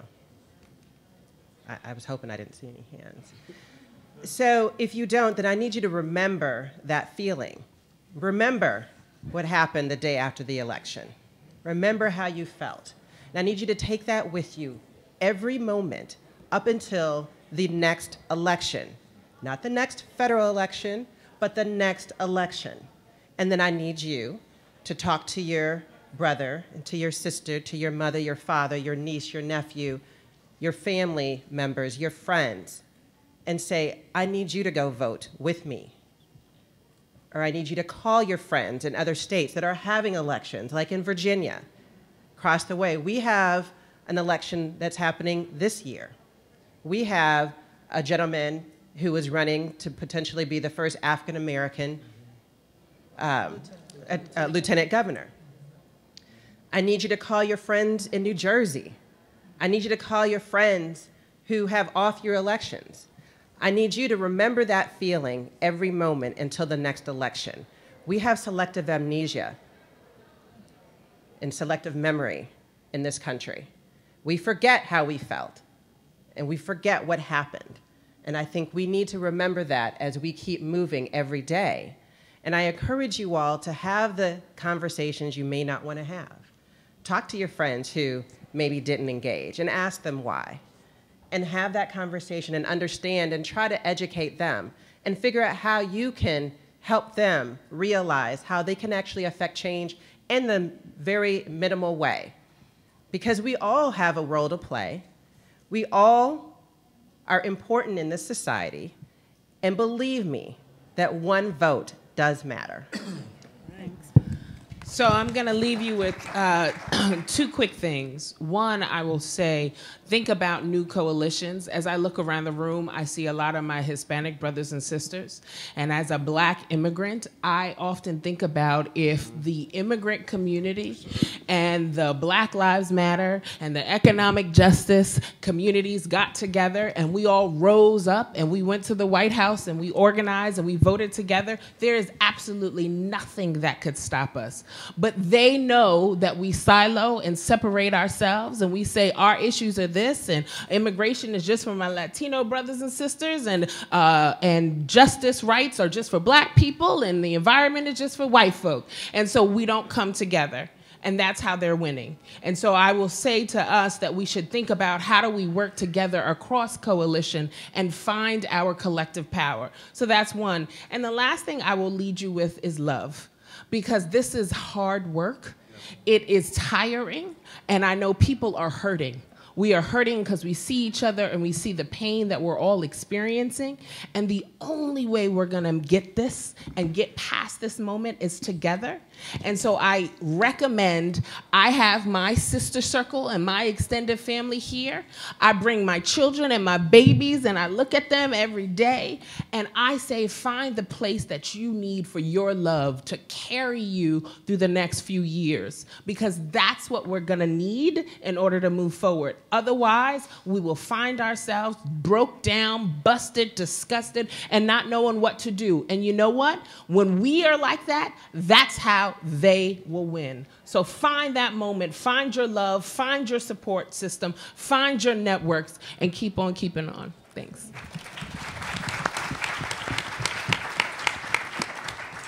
The only thing that matters is what we can measure.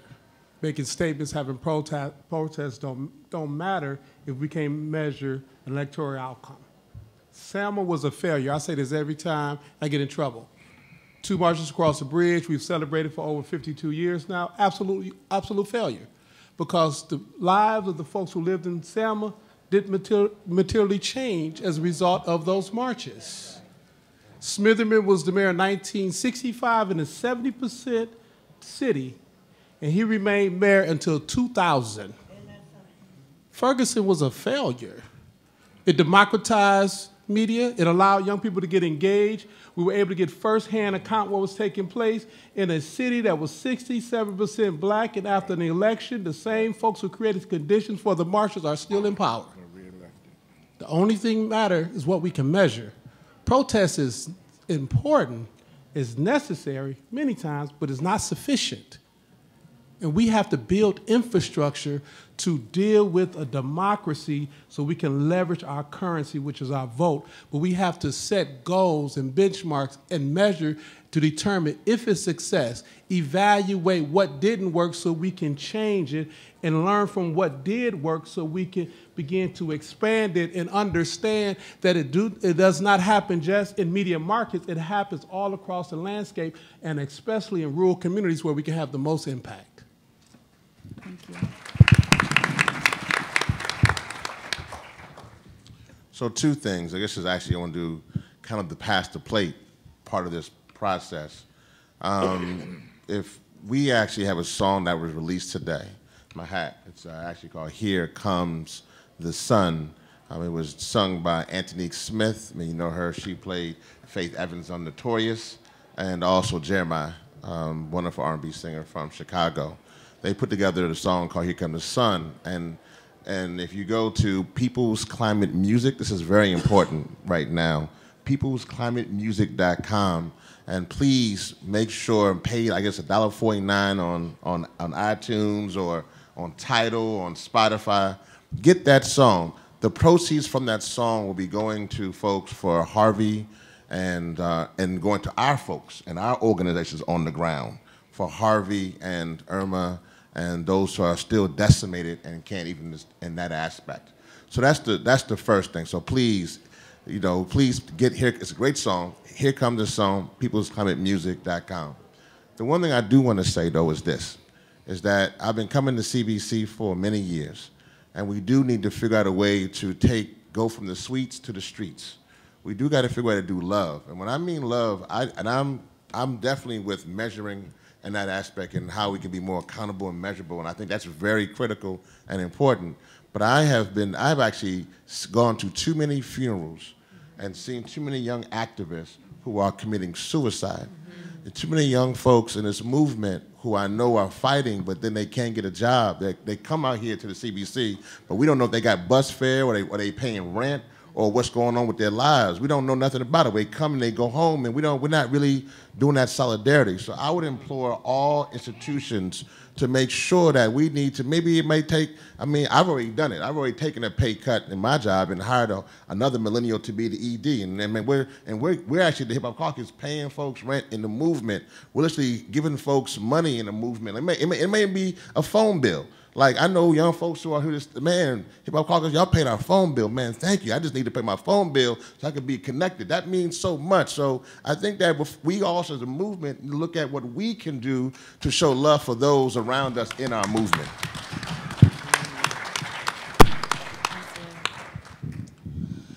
And my final comments, I think it is really important that if folks are wondering how can you get more young people involved, what can we do? We got to break down the silos, like Reverend Yearwood said. And so often we are going and talking to our communities, and we're not talking with our communities because we got the answers, because we educated and we got all the degrees. And there are so many young activists in places and spaces all across the country that are activating and organizing right now that could use additional resources, that could use additional bodies that we could collaborate with. So I don't want folks to think that the organizing is not happening in these communities. The organizing is absolutely happening. Some of y'all can't see it because we not in those places. All right. So the organizing is absolutely happening. And the last point I think I want to make is that we have to, I believe, we should be talking about voting as a tool in the toolbox of justice. And there are other things that we absolutely have to do, but we also have to absolutely vote. And I think more communities, younger folks will be more receptive if that is the message that we take. And that is the way in which we talk about voting in our community. So thank you so much. Thank you, Congressman Conyers, for having me on this panel today. You're absolutely amazing. We love you. We support you. And we're going to be here.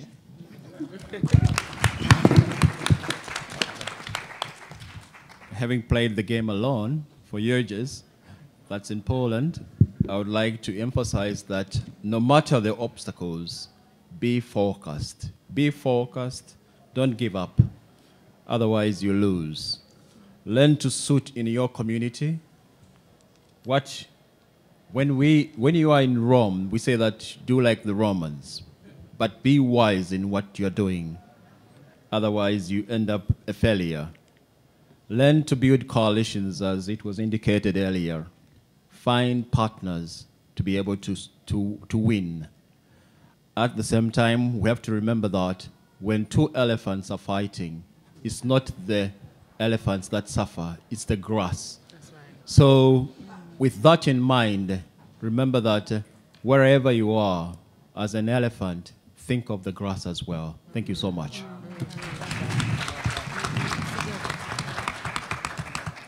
Very briefly, thank you, Congressman Conyers, once again for holding this very important discussion. We appreciate you and your leadership over the years. And we don't know where we would be without you in Washington, D.C. That's right. I often say that I will take one John Conyers for every 10 of the other folk. And that's real. Let's give him another hand as we close out. Thank you, Congressman. And finally, let me just say this. If we bring down the statues and leave up the policies, we have not won. Come on. If we bring down the statues and leave up the policies, we have not won. It is about policy. Policies affect change. Policies must change. We can change policies. There's an old African proverb that says, when spider webs unite, they can tie up a lion. I'm looking at the spider webs. Let's go out and tie up the lion. Thank you very much. Let's all take a moment to stand for the Congressman for allowing us to have this impactful and deeply needed conversation at this time.